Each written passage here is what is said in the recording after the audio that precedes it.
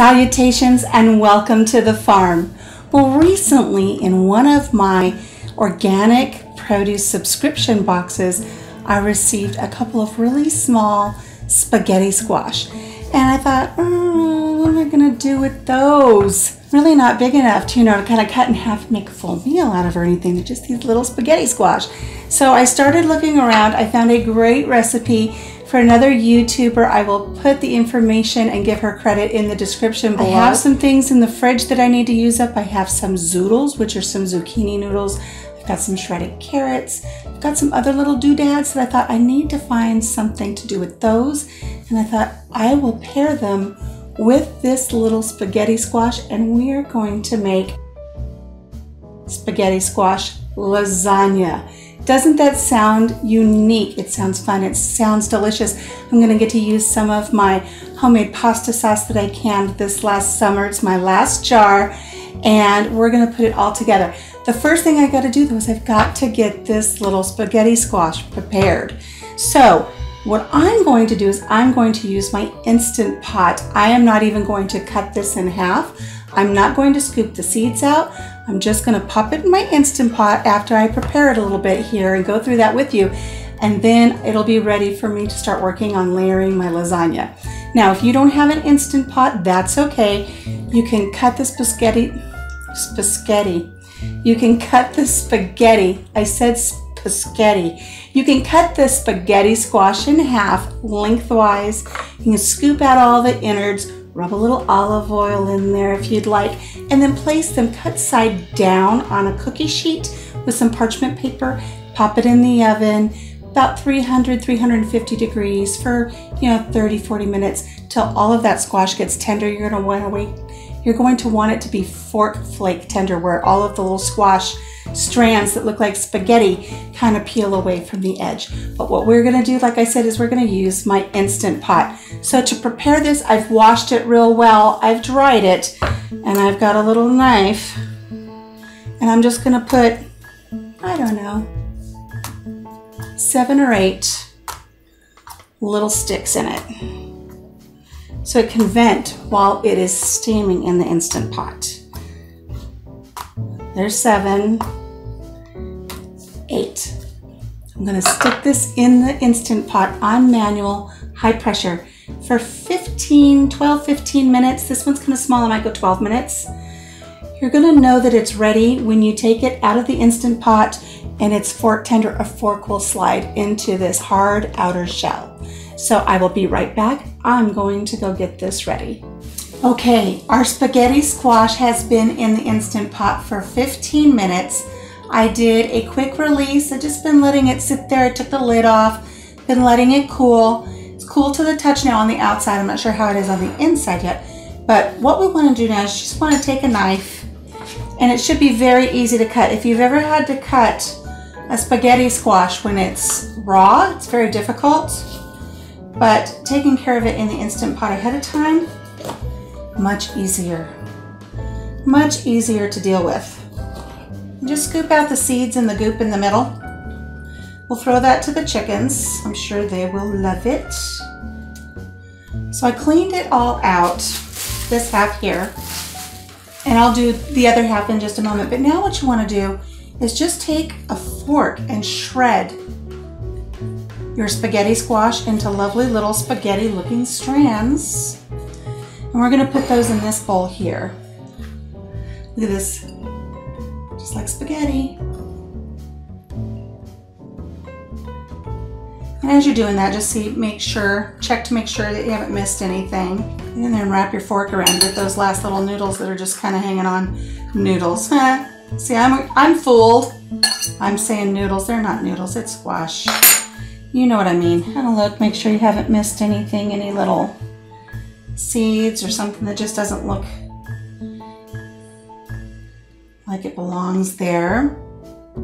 Otherwise you end up with these lovely little noodles. All right, let's do the other half.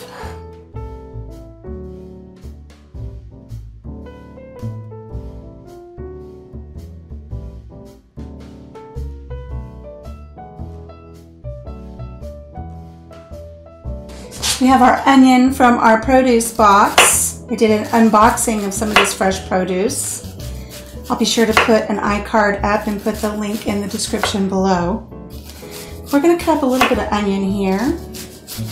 We're just going to dice it real quick. I'm trying to get a little piece of the onion paper off the cutting board, and it's part of the cutting board. It's like, why won't it budge? We're going to sweat these down in a pan in just a little bit here. So you don't need them to be too fine, but you don't want any big chunks either.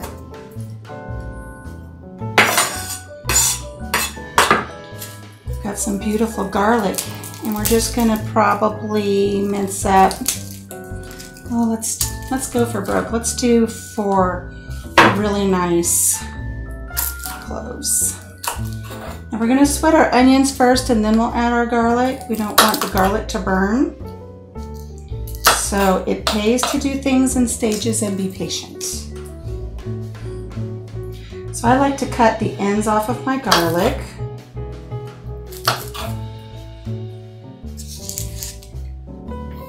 Always remember what you're doing. Cut the ends off the garlic, not the ends off your fingers. No need to rush. And then you just kind of take the flat edge of your knife, smack it. And it breaks open the paper on those cloves.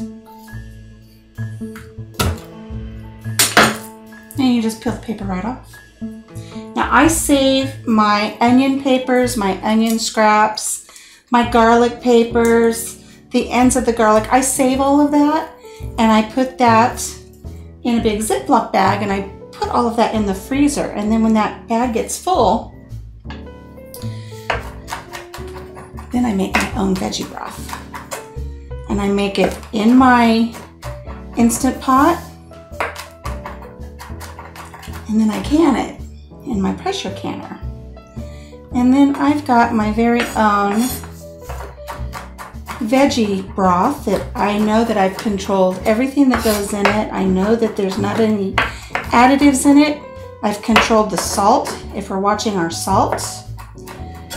So later on, I will do a video about making your own veggie broth as well. So we've got our garlic, we've got our onion. Let me grab a few more things.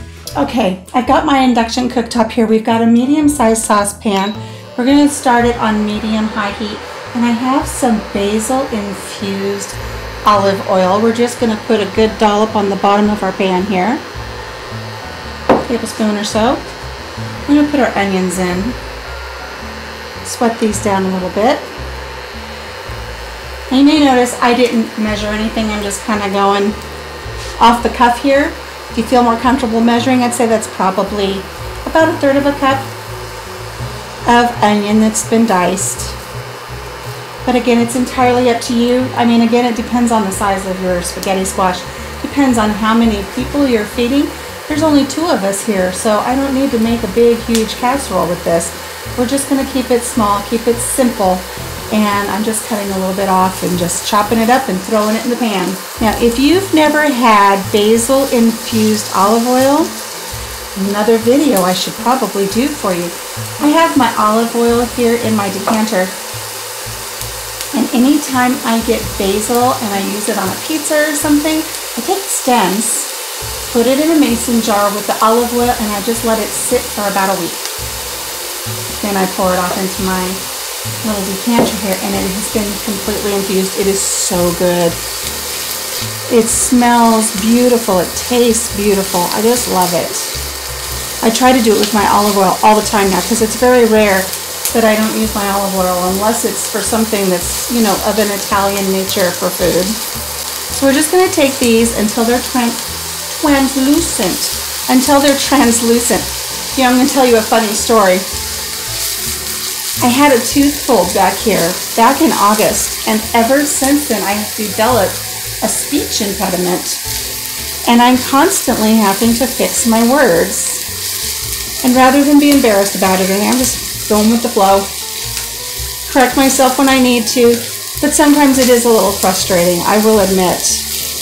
Words that I used to be able to say without hesitation, I stumble over now. All right, let's add our garlic. to the mix here. And again, we want to be careful not to burn the garlic. I'm going to turn this down to medium for this step. Your garlic will become bitter. You don't want it bitter. Now, if you were going to have meat in your lasagna, you would, of course, put your meat in before the garlic with your onions, saute that up, get that all brown, take off any extra fat if you have that. I don't eat meat, but I do use a meat substitute. So I'm just going to take a little bit of this meat substitute that I have and just pop it in my pan, just enough to warm it through. I don't have to cook it, just warm it. And I'm using Italian crumbles because I think it would be nice to have some of that seasoning. So let's start this back up. Now, because it's the meat substitute, it doesn't have a lot of natural fats in it, I'm going to put a little bit more olive oil in it. Olive oil is a heart-healthy oil. No reason I can't add just a little bit more. This is just to fuse the flavors together a little bit. So it won't be in here too long. And then when I'm done, I'm just going to sprinkle some Italian seasoning on top.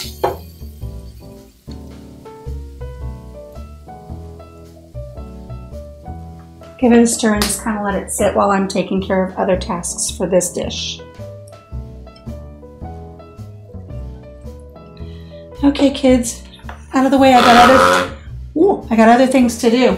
I've got my tomato sauce. Now, this is not a pasta sauce. This is my tomato sauce. I did this fall with the Roma tomatoes from my garden. Like I said, it's my last one. I'm going to grow more tomatoes this year. Did you hear that? Such a beautiful sound.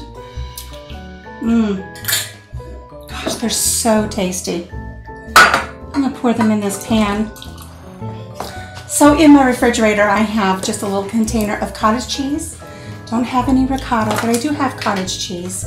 So we're gonna open this up and we're gonna utilize this. We're gonna make this little spatula pull double duty today. It all ends up in the same place, it won't hurt anything. I'll turn that into a mixing bowl here. Into that, I'm going to add an egg.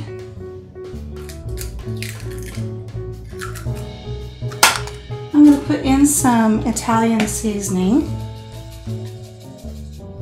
And I'm also going to put in some crushed red pepper flakes, just for a tiny little bit of heat. Not too much, but get a little flavor going in there.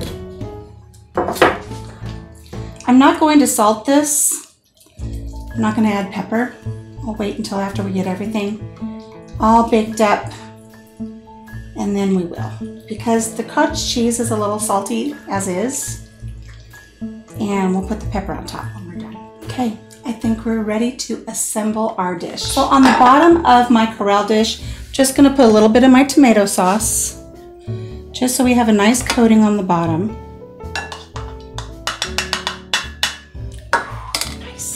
Now we're going to add some of our meat sauce. We'll scrape about a third of it out, I think. Then we're going to add a layer of our spaghetti squash noodles. So we're just going to sprinkle them out across what we've got in there now. We're going to put some shredded carrots in. I thought I had a fresh zucchini in the fridge, and I did not. So, I figured I better use up those zoodles. So we'll put some zoodles in here again for color. This is going to be beautiful. Now we're going to take our cottage cheese mixture, spoon a healthy dose on top of that. I'm going to use about half of it.